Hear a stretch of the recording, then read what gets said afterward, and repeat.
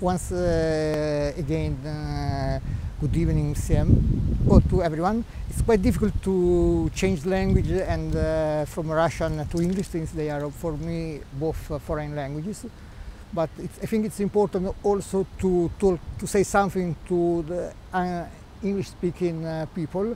And I can say that I'm here in RUDN. It's not the first time. I came several times in the past. I'm participating to an international conference here in Moscow, and this conference is organized inside RUDN, and together with the school, together with the conference, also there is a school where local students participate, and foreign professors. The video is very fine, so it's not true that all the time in Russia horses, animals go around and eat every person on the street.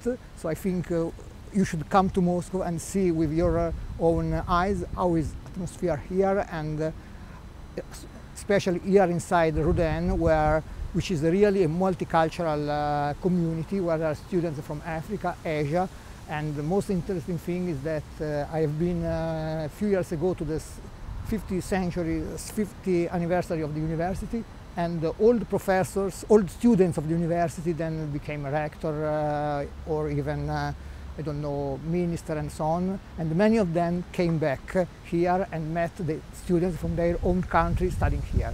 So this, I think, is the best view you can think about university.